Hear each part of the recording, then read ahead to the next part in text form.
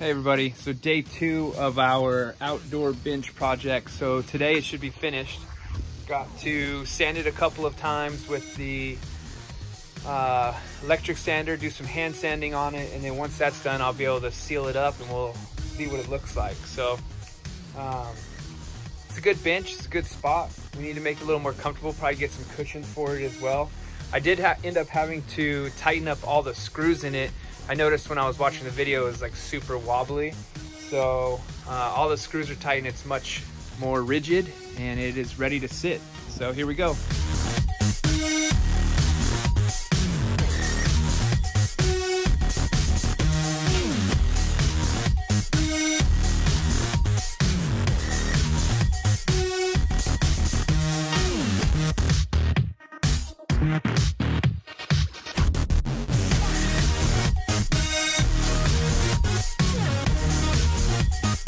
All right, so now that we've got everything pretty scuffed and roughed on the bench, as you can see there, we're going to switch to a higher grit. We're gonna go actually to a 150. So we'll do a 150 grit, which will be a lot finer and it'll actually smooth out anything that's rough, splintery, anything like that. So we roughed it up with a 60.